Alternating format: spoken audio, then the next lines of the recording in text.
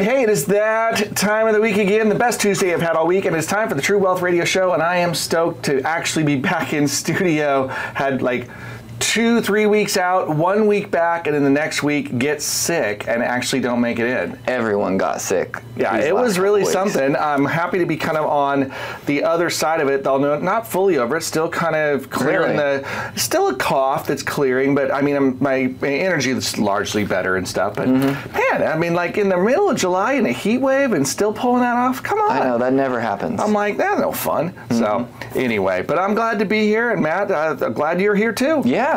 So I guess we're gonna talk about money today and finance and stuff, but maybe not directly as I understand. As I'm looking at, so let me just for all of our listeners, what's the news cycle been around lately? Like we gotta ride the coattails on this thing. So here's what happens a little bit. Okay, there's some show prep for sure. Right? But it's a variety show. We talk about a lot of stuff, and it's kind of like, well, what's relevant and what comes up as we talk. But we often start with a theme. Now, Matthew likes a good theme. I do, and I'm like, how do we go on the radio show and not talk about what everyone else is talking about? Right? Like impossible. So you can do it. Like we all know that someone, but we won't. And a lot of this, I think, interestingly enough, I kind of stayed out of the way and said, well, what is interesting to you today? Yeah. Well, so I looked at this and I'm like, well, obviously we're financial advisors, right? And so weird. Yes. Yeah. We are always looking at the market, and when the assassination attempt took place, in the hours that followed that, Hint, this is kind of part of the topic, just so you know. Yeah. Matt just totally dropped it without dropping it, right? I did. But I'm kind of reeling on what just happened, and then my mind goes to, well, what's the stock market going to think about an assassination attempt, and what's going on throughout the world? So I started looking at the different markets, right? Because the Asian stock market, I think, was trading when that happened, if I remember right. And then Europe is trying to figure and sort everything out.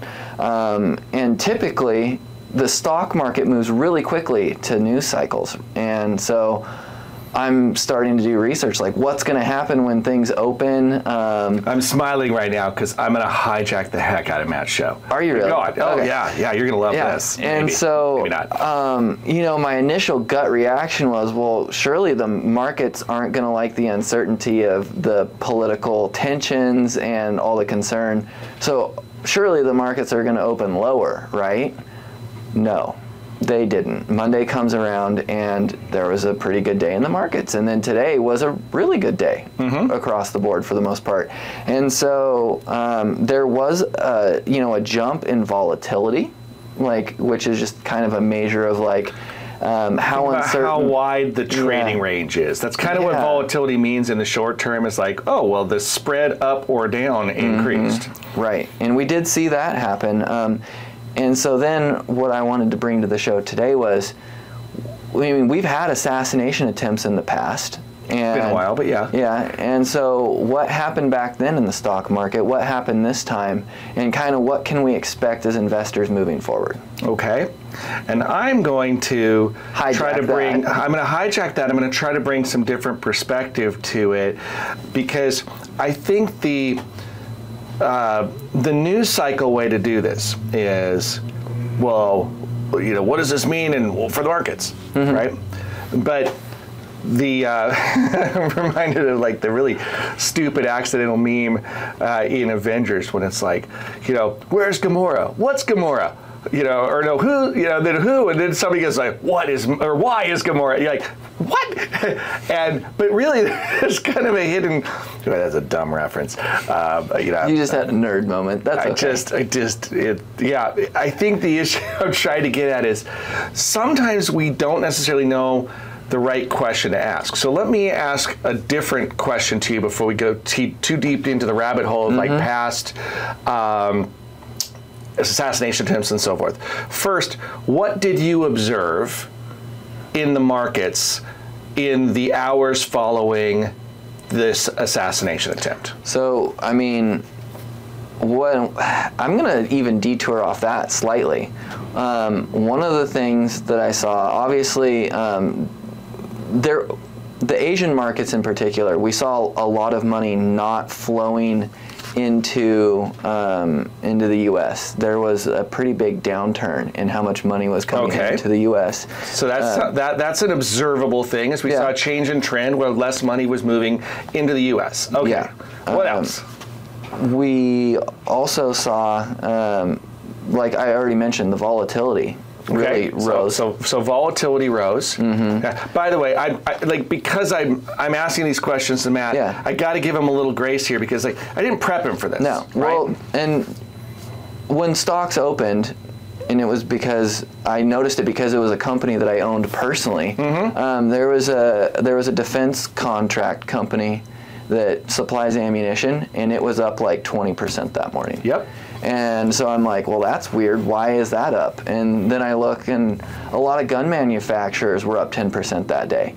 And so that actually caught me off guard, surprisingly. Okay, so this is, one, I think this is interesting for our particular demographic of listeners locally. Yeah. You know, and if you're watching this on video, remember that you're watching a radio show and we have a local audience. And so we live in a rural community, and it's a pretty strong Second Amendment community. Yeah. Okay, and so that's just part of the culture here. If you're in an urban area listening to this, I'm just going to tell you, you probably don't get it. Well, right? I mean, you're just not going to get it because of the nature of your world is different. But, so, do you want me to tell you why it caught me off guard? Sure. So, I look back in time, and I think back to like when Obama was president, for example. There were a lot of there was a lot of uncertainty about gun regulation, and would there be sweeping gun laws that would make guns more scarce, ammunition more scarce?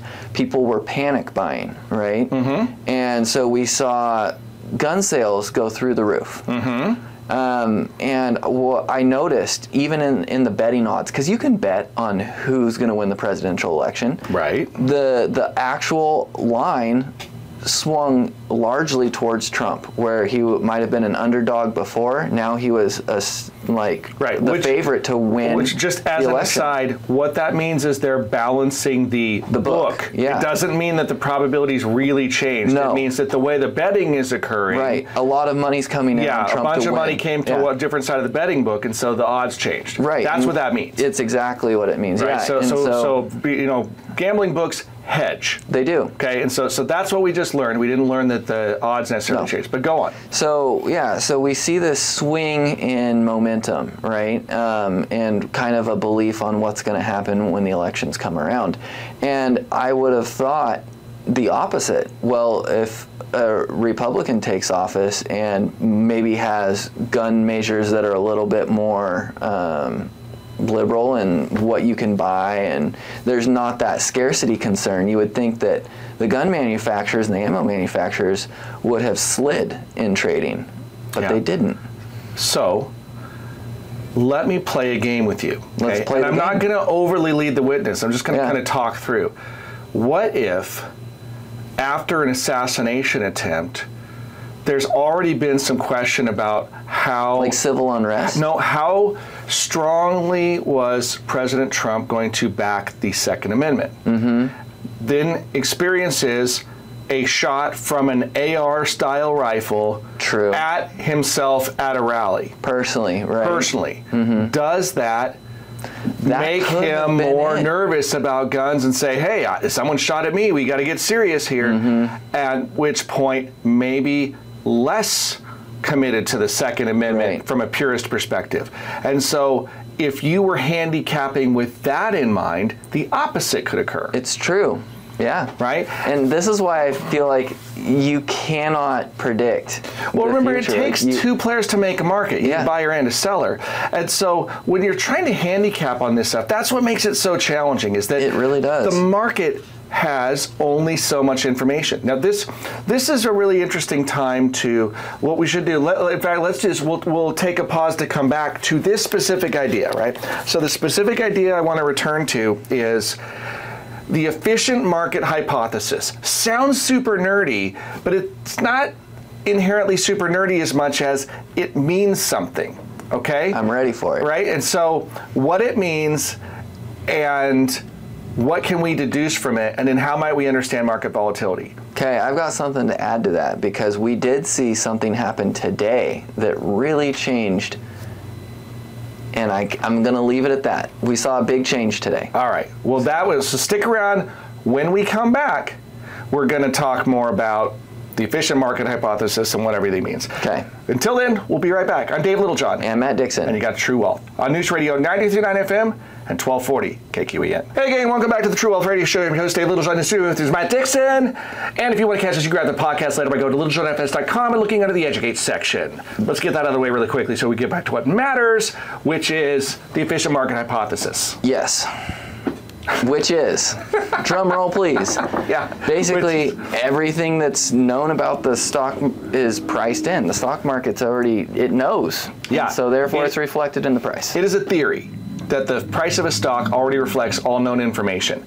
Now, if that theory were to be true, and I'm not saying it is, but let's pretend it is, and then somebody takes a shot at a presidential candidate, what changed? Everything? All the things changed, right? Right. That's a pretty hard thing for the market to re-handicap. Mm-hmm. And so it scrambles to readjust. Yeah, and it's hard to re-handicap because, man, what are some of the things that have come out of this? I mean, the rhetoric isn't as simple as there was a failed attempt at the president. Right. There's all sorts of talks about, was this an inside job? Like, oh yeah. Like, did you let the guy get on the roof? And so there's obviously a huge investigation to see what happened. There's so many problems because, like, was it incompetence? Mm-hmm. That's a problem. Was it malevolence? That's a problem. What about the collateral damage? That's a problem. Yeah, right? people died. Yeah.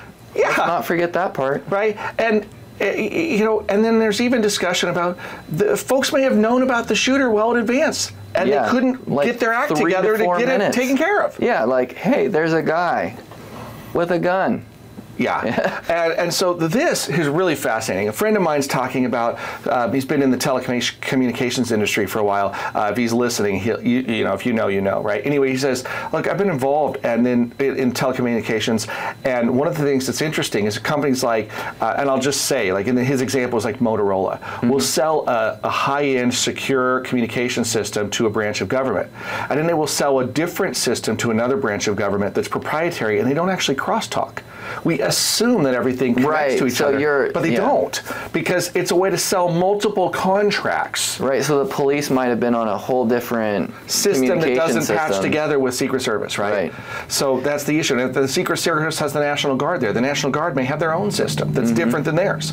Right. And you go, wow, so we're all issued equipment that doesn't crosstalk natively. Right, and then there's so many other things to think about too, like, do we actually know what the building looked like that the guy was on? Because some people are saying that there was a slant to the roof, and that even if a guy was on top of it, the snipers next to Trump's stage couldn't have seen him anyway. Yeah, so, which I don't buy, simply because you should have had that information prior to the event ever occurring, so it would never have been like, surprise, here we are doing this event, and this is an unsecure location. Right, that would be a huge, huge overlook. Well, again, it goes back to incompetence or willful negligence, or worse would be a full-blown setup. And I wouldn't put it past at this point, if it was a setup, it could have been because a person was more or less extorted into creating a hole in the security, because like somebody takes their kid hostage or something. They find an exploit, and that person doesn't want to do it. It's not like their desire was for that, but it's like, if you don't let this happen, bad things happen to you. And if you ever say anything, bad things happen to you, right? Right. So they can be extorted into something like that. Yeah. Okay. And so all these things, I'm not saying they are these things. But you're saying it's not out of the realm of possible. Right. So, of course, the market has to go, which is the technical way of saying, oh crap, I don't know what to do with this.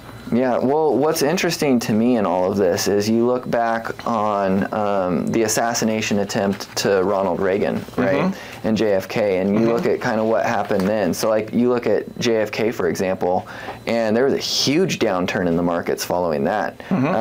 Markets were down almost 3% that day, but what's odd is in all of these circumstances, the market rebounded pretty robustly and pretty quickly in all of these attempts.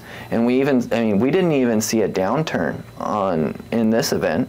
Markets started high and they've moved higher. Well, and of course it was an attempt. It wasn't successful. That's true. So that's number one. Is that it ended up being a alert, but not an alarm. Right. But even after the Reagan attempt back in '81, the S&P was down 2%. But it also recovered those losses within a month. So here's the thing that I just cannot help but bring up. Yeah. What do you think is one of the primary differences structurally between today and back then? I would say just information moves so quickly. Yeah. Right. Like computers are doing a lot of the trading. Computers. Internet. Yeah. Right. Exactly. I mean, I think that there's a really. I almost think that you must look at the structure of the way that the market is. Well, the way the market moves. Yeah. So and I've said this for a long time. I should probably write a book about it and do homework to really get interesting in it. But consider that before the internet, the speed of information, and then once we had the internet, the way information changed, how quickly it moved, and then we start looking at how the speed of information accelerated. So, you went from pre-internet, you did memos. Post-internet, you did email. Right. Instant communication, right? And then after that, you went from dial-up to broadband to wireless broadband. And so we went from starting to pick up speed to starting to put it everywhere to ubiquitous access largely across the United States. Now, that's not actually true, but it's for all intents and purposes true that you can be essentially anywhere you need to be and have broadband internet connectivity. With Starlink, you pretty well can. So it's amazing how fast information can now move. And so if we use that as a backdrop to understand some of the market movements, it wasn't as efficient then as it is today. Right. And those little kind of quirks in the market often work themselves out. Like I mentioned, a stock jumped 20% on the news. Well, today it was down 5%. And so it's coming back to kind of where it was. And so it's like that information is coming through, things settle quickly, and then we're kind of almost back to where we were. Well, some of the information is rumor, right? Yeah. So you know what the market knows about a stock? Rumors, right? And if those rumors turn out to be false, you know what it now knows? It was a false rumor. And then but it's still adjusting the price. Yeah, exactly. So like just because the efficient market hypothesis suggests that everything that's known about a stock is in there, but it doesn't mean that all the knowledge is correct. Yep. Which is why I think one can argue maybe it's not actually an efficient market. Maybe we're arguing about semantics. Of like, well, the information the market's choosing to use is what's reflected right now, and it doesn't know the future. No, but it can guess, right? And we saw that. It does it's guessing on regulation. Oh, yeah. Largely. And we have seen that with this shift in thought that Trump might actually get reelected now. We've seen certain segments of the stock market kind of flourish and start to improve. And then, oddly, we've actually seen tech kind of pull back a little bit. Some of the bigger tech companies, they haven't been doing quite as strong, I guess, as some of those smaller companies. Well, I find that story is interesting, that there's assets, money sort of rotating out of some of the biggest tech companies and rolling into smaller tech companies. Now, it remains to be seen if that's actually a good sign or not, but I interpret that as a good sign that the market movement is becoming more broad-based and not just contained in the 7 biggest stocks on the planet. Yeah. So, we'll see. I did notice that oil and coal both got a little bit of a rally with the news that Trump is now kind of moved into the favorite position here to win the election. So that is the most correlated to the idea that the handicapping is now favoring Trump more. It's like, well, if he's going to, renew some leases that maybe didn't get renewed before, sure, that makes sense. That's something. They are very different policies and for different reasons. Yeah. And I guess, I don't know. I mean, I don't really like to poke at like politics a ton, like on a partisan basis here, right? Like you kind of get their energy independence rapidly is hard to do. I mean, like, you're not going to do it without fossil fuels when we talk rapid. Long term, is it good to be environmentally aware and clean things up? I just don't see the downside to it. But the idea that we could somehow flip a switch and like we'd stop burning oil tomorrow or coal tomorrow, like not without severe pain, right? And not without like famine, because like we can't even run farm equipment. We'd starve if we did that.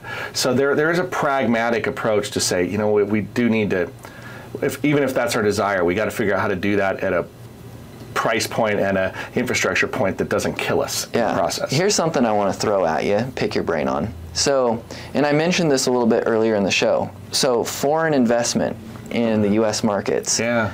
Once this all happened, it's a lot more than you might think. It slowed down 15% immediately following the attempt. And so when we've talked about this a little bit on prior shows, the trade volume was way down.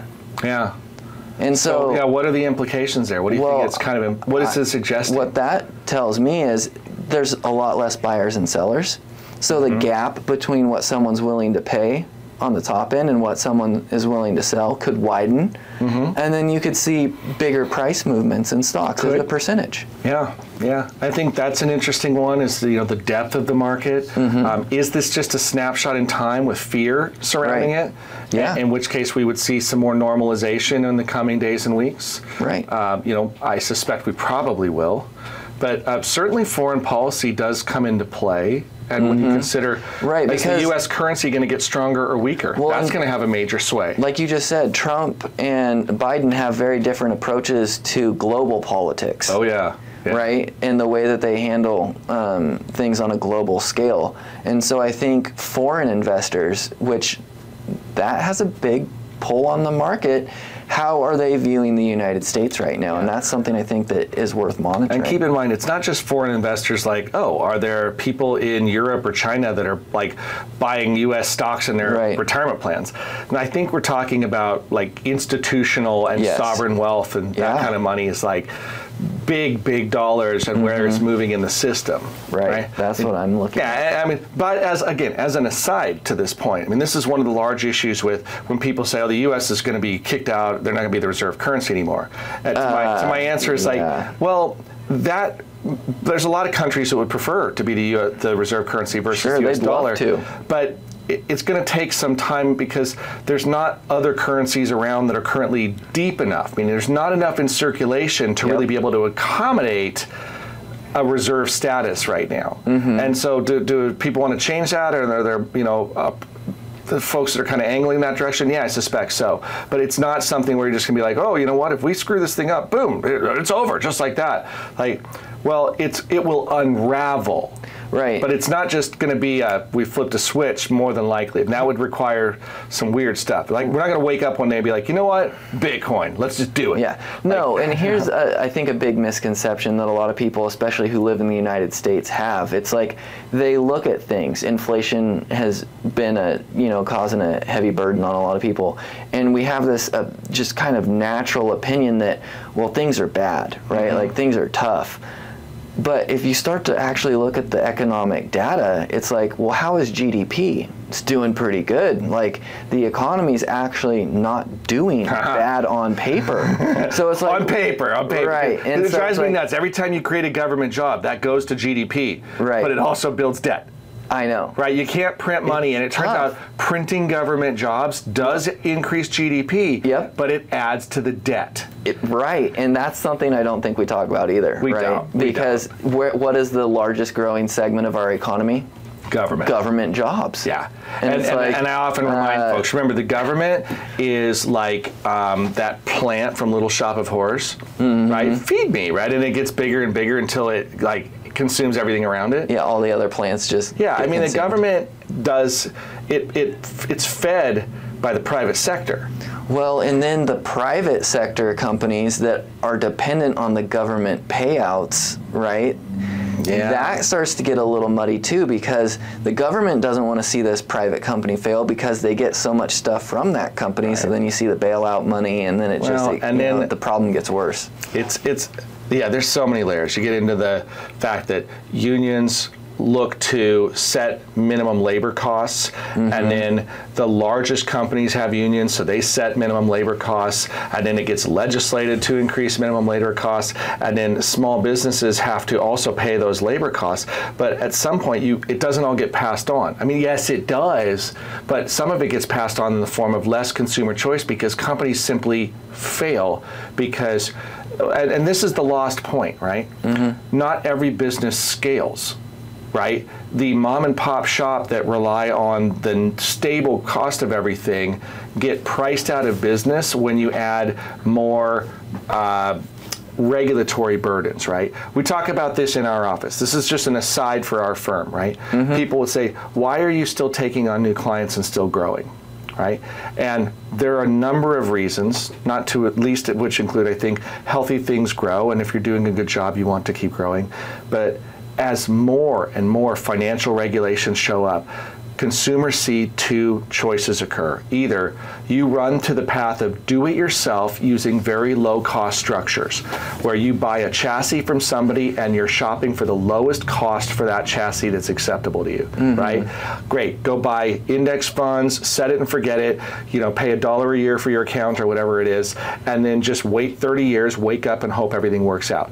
But you're literally on your own. You have to do the phone calls or online, everything is directed by you. Right. Or you try to work with an advisor so that they can help you and guide you and try to plan with you and make things more efficient.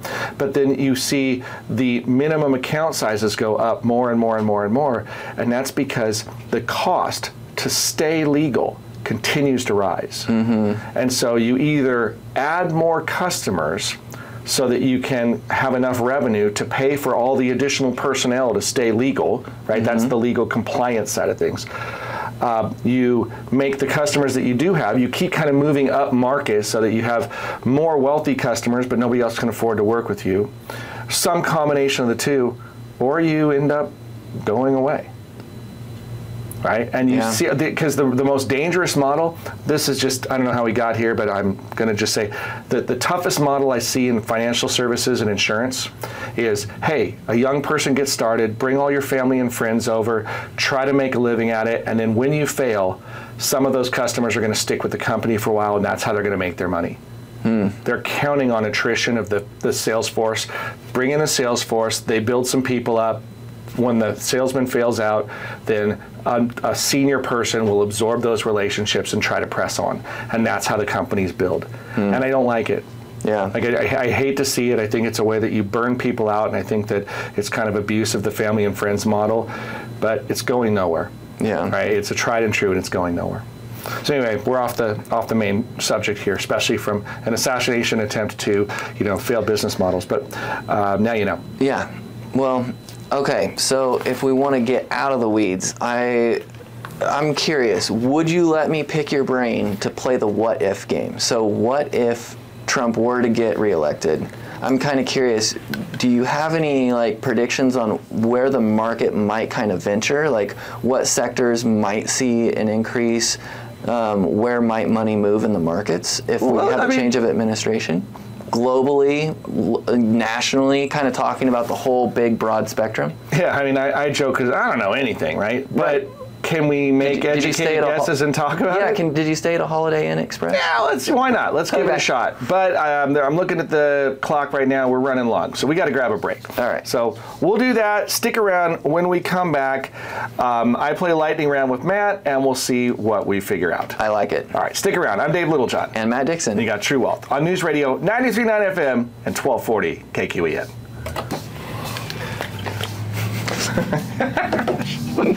Twitch, I go I don't know anything, man. But you did stay at a Holiday Inn. I mentioned that. Yeah.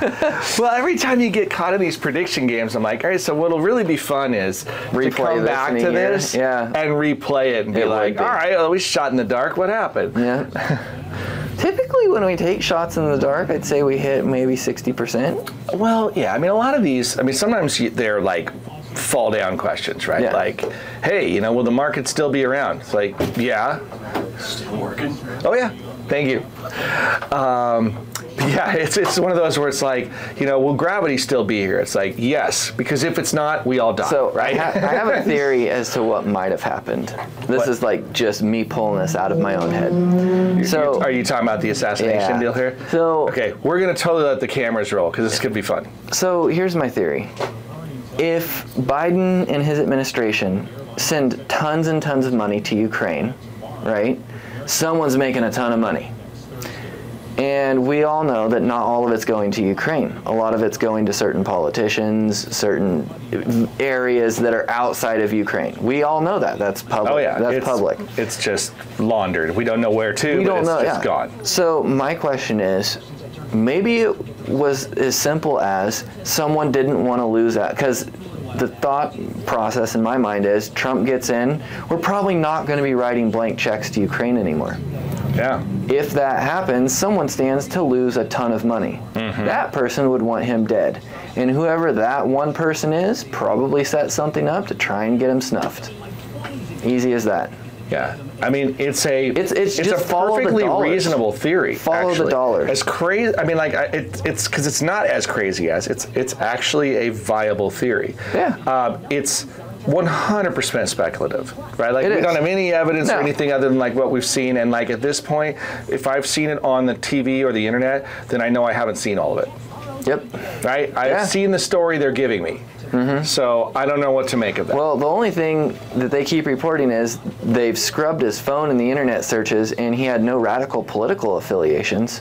So either he go back to somebody takes his sister hostage or something like that. Yeah. Or or they don't even have to. They just say, do you want to be pictures? Famous? Yeah. No, you see these pictures? Yeah. We know where they are. Yeah. We're watching them right now. We can see them right here. We have their location, everything. Yep. If you don't do this, there's going to be an accident. Yeah. Mm-hmm. It doesn't have to be anything radical. Yeah, I mean, people sometimes say, hey, why don't you ever consider running for office? And I'm like, with kids at home, I'm really actually afraid of what could happen to them. Yeah. And I'm like, local politics less so. I mean, there's going to be people that get their feelings hurt, but they don't usually pull guns. Right. But I mean, like even our founding fathers, God, there was a lot of duels and people died. Like, what's the story there? Right. Like, it gets violent. Yeah. So I guess it's dangerous to be a politician. I don't know. Yeah, too much money on the line. Yeah. All right. Welcome back to the True Wealth Show. You're gonna have to catch the videos if you want to hear the off-screen, the behind-the-scenes theories and deep dives. Like what's going on and news flash though. We're just guessing. We don't know. Yeah. Yeah, and honestly, we got the information from the news, so it's we only got so much information. Mm-hmm. So that narrative is alive and well. Well, do you want to make more guesses and more shots in the dark? Sure, as long as nobody's holding me accountable, let's do it. Okay. Right. This, by the way, this is not investment advice. This next segment is not investment advice of any kind, and we reserve the right to be completely wrong. Yeah. Well, let me just start in one sector. I'm just going to throw a sector out, and then you're going to tell me what your thoughts are. Are you ready? Okay. Sure. All right. And if you want me to start, I can. But energy. What are your thoughts on the theory of Trump gets elected, what happens to energy? Leading up to election, energy probably does better if we have growing economy. Initially speaking, probably volatile, maybe even down. Okay. Reason being that if we have a more liberal energy policy, probably drives oil prices lower. Which is not necessarily a driver of energy stocks higher. Now, the fact that it might be a little easier to put in place infrastructure, so like pipelines might be interesting because you could see something like ANWR back on the table or Keystone Pipeline back on the table. So those are things. But you're talking the actual cost of oil could go down. I mean, we did see that. If we cut red tape or we started increasing the number of leases and that are available domestically to produce power, and we saw an increase in domestic production, it could drive the prices But low. if I'm Jerome Powell and I'm the Fed and I'm looking at this thing and I'm like, well, cheap oil, that could bring that could help in a huge way bring inflation down. It could bring inflation down because the cost of all these goods, I mean, it's got to get shipped, it could bring right? energy prices lower. And that doesn't necessarily. Yeah, probably. The input cost goes down, Yeah. and so that could stabilize pricing a little bit, because inflation's been very challenging. But keep in mind, a lot of the inflation it's not just energy prices, it's not just input costs. It's the amount of dollars in circulation, right? Yep. So if you reduce the money supply, then you tend to reduce inflation. Okay, so we actually want a little bit of inflation if we don't want the banking system destabilized, but we don't want the kind of inflation we've experienced the last few years, and we definitely want a handle on the total picture of inflation. Like, stop telling me like, oh, what, inflation was only 3.1%, we're doing fine, but then food's double. Like, that ain't working. Here's an area that I am completely, I don't know if ignorant is the right word, but I just don't have an opinion on which way it could go. What about infrastructure spending? I haven't looked at the numbers. I haven't kind of done the compare and contrast between what Biden's actually done for infrastructure, nor have I really looked at what Trump has done for infrastructure. Well, so that's an interesting one. I think infrastructure is a pretty broad term. Yeah. And so that's the thing that I wonder about. Trump's talked a lot about, like, we need roads, bridges, and airports. He has that everything's kind of worn down, and so we need to put more resources toward that. But roads are state as well as federal, so it's not that simple. That's a tough one, yeah. My suspicion is that Trump, from an economics perspective, like when we had last time, there wasn't money printing, but there was still like government spending as a form of. Well, we saw it on the border. There was a lot of construction going on. Now, was it completely finished? No. No, but I think that Trump being kind of a real estate builder guy and seeing, I mean, the one thing about government that's interesting is it doesn't get to depreciate things. Like when it pays for something, it just writes a check and it's done. Yeah. So I say, like, if it buys an aircraft carrier, it just has a cost in the year that it does it. It doesn't spend it and then depreciate it over 50 years for its lifespan. So, infrastructure is an interesting one. It definitely would increase deficit spending. And the question is, would it improve GDP if that were put in place? And so I lean towards, if we really did spend it on infrastructure and we didn't spend it on unions and bloat, that it would be good. But I'm kind of with you. It's like I just am so suspicious about it being really pulled off that I'm like, I don't know. Here's one that's a weird one to me also, is the defense spending, because everyone says, well, Trump is a huge proponent of the military and spending there.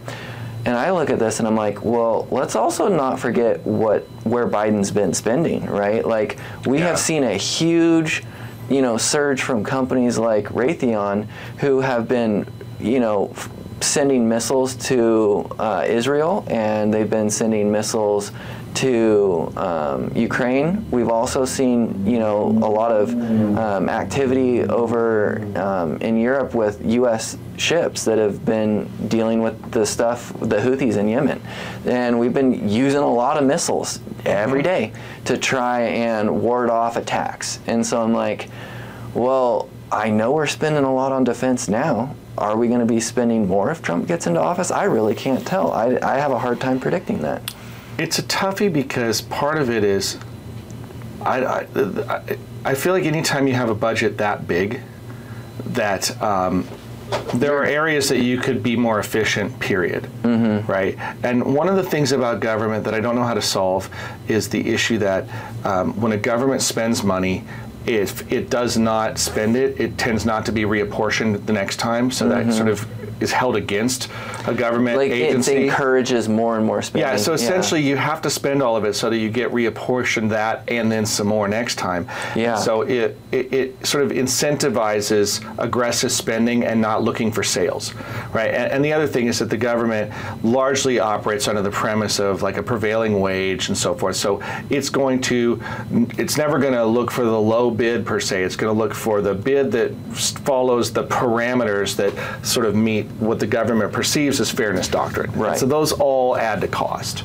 And we just know too, like, when was the last time we had a defense contractor that stayed on budget, right? It's like, oh, we're going to build a plane, but they were change orders, and now by the time we're done with it, that plane's 2-3 times more than we ever thought it would be. And well, we'll just stop if you want. And we're like, well, no, we spent this much, we got to finish. So it's kind of silly. All right, well, I've grilled you on defense, energy, and infrastructure. What, just talk to me freely, I guess, about kind of some other areas that your mind goes to when you think about how policies might change or how the economy might shift slightly. Well, I think there's two big regimes kind of playing out here. One of them is more of a globalist regime, and one of them is more of a nationalist regime. Neither means that you're exclusively one or the other, right? But globalist regime, I think about it more like, let's try to coordinate both our policies and our the compliance and regulation so that it's happening at an international level. Let's try to create global carbon standards, for example. Okay, and so if we get everybody to behave a certain way, then we'll all be better off. And so that is a different tack. And the reason this is sort of challenging is we're not all starting at the same place, right? We have disparate resources, and so then people try to say, well, then why don't we try to rebalance the resources too, and we'll shift from those with more to those with less to try to make this all work. And it sounds nice, but then you end up with the argument of like, well, why is it that we can send bazillions of dollars overseas and our veterans are starving, right? That kind of thing. And I think that's a valid question. Then the flip side of it is the concept of more of a nationalist, which is we're less concerned about the global standards. You other countries are going to do what is best for you, and we're going to kind of do what's best for us. And when we can get along and help, and when it's in our interest, we will. Yeah, and I think just my natural disposition on that, the United States tends to want to try and drive or be the influential figure in global policy and changing the way that the world does things, right? Well, it's a mixed bag if you consider economically speaking. It's probably in our interest to be at the tip of the spear driving global economic influence. Right? I mean, that's probably true. And we have a lot of alliances with other countries where they essentially rent our military from us, right? So they don't carry much of a military presence. But they don't really pay for it. Well, they don't, but they do in like Japan doesn't have a significant military presence, but they have a very strong alliance with us post World War II, right? So the Marshall Plan and rebuilding them and maintaining diplomatic relations, we sort of do the military thing and we get cooperation from each other. So they don't need a significant military because we're allies. And in return, they do some things that we can't and vice versa, and we're relatively decent trade partners. Yeah. Right. And they so send us a few Hondas. Right. And so and there's always going to be a little bit of a push and pull because they're still sovereign. They can do their own thing, right? And so it's not a purely like do what we say relationship. It's a can we all agree that this is still kind of the thing which we want to do? And sometimes it's like, no, we can't agree. And somebody goes, can we agree because we have this leverage? And then they go, yeah, I guess we can agree. Right, and so that's sort of foreign policy. It's like a lot of times you don't get what you want. The United States can be the bully a lot of the time. And I think we sometimes take advantage of that. But there's no question the United States is a bully at times. Right? Sometimes being a bully, though, is probably in the world's best interest. It sounds arrogant, right? That sounds like the kind of comment you'd say, well, you're an elitist for saying that. And I would say that is kind of an elitist comment. However, I'm referencing primarily human rights issues, where the United States is like, look, we're going to be champions of human rights, and other countries are not. And I go, well, it may be elitist, but I don't care. Yeah. So that's kind of where I have to apologize for that one. You're like, well, it's true. So yeah. There you go. So anyway, those are the two bigger regimes that I think we're seeing here. I don't see a domestic focused or more of a nationalist regime being anti-global, but just being look, we need to take care of our own. Are you saying that you first. think if Trump gets in, he'll? I think Trump's more nationalist for sure. Yeah. And I also think he's much stronger in terms of foreign policy and saying let's just have a big stick rather than have a war, shall we? So I think that he's much more willing to do that to kind of throw some threats out on the table, and it's like, well, you might look like a bully or act like one, but I also think that tends to stabilize our economy somewhat if we're more energy independent, and so I think what we saw before, we'd see kind of a trend toward that, hopefully minus a pandemic. Yeah, that would be nice, because that was not fun to go through. No doubt. I think we have one last break. I'm looking at the clock. Gosh, I think we're scrambling. We do, yeah. Yeah. Oh. and it turns out, well, there's some kind of, what do we call it? It sounds like a warning. There's like a warning going on. So again, those of you on the recording, we're waiting on, hey, this is just an emergency broadcast. Oh.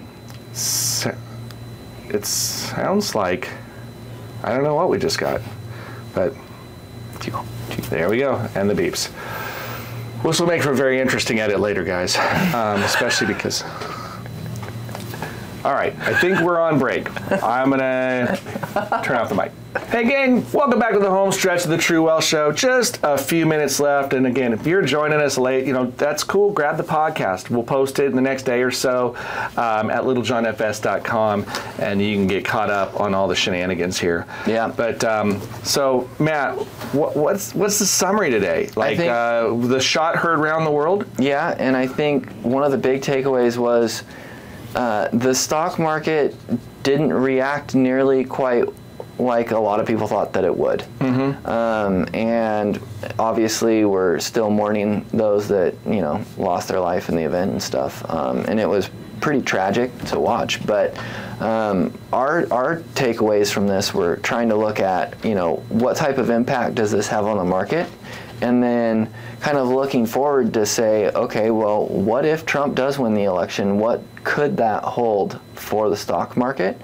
And it might not be as radical as a lot of people think. There might be some sectors that thrive, maybe some that have a little bit of a pullback. It remains to be seen. The best we can do is guess.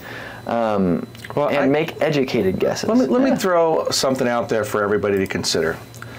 What if the presidency was less impactful to your investments than you think? That's where my mind's at. Okay. Yeah.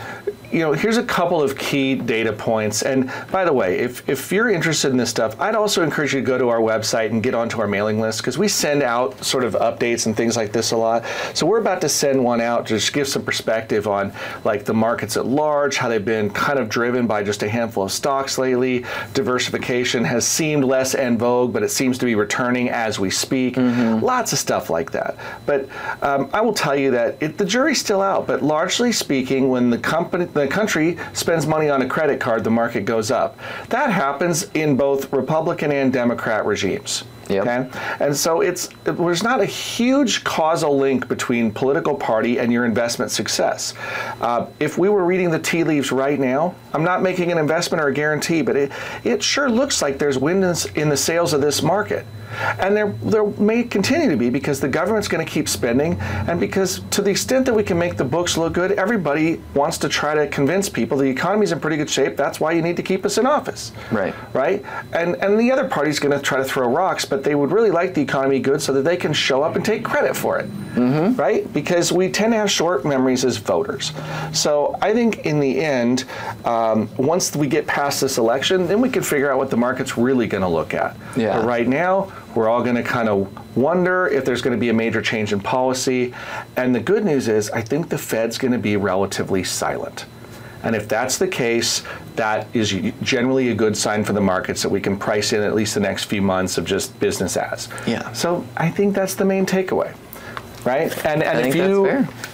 If you want to know how that works in your world, give us a call. In the last few seconds, Matt, how do they reach us? 541-375-0898. All right. Well, until next time, I'm Dave Littlejohn. And Matt Dixon. You've been listening to True Wealth on News Radio 1240 KQEN and 93.9. That's the one, yeah. All right. We'll catch you next time.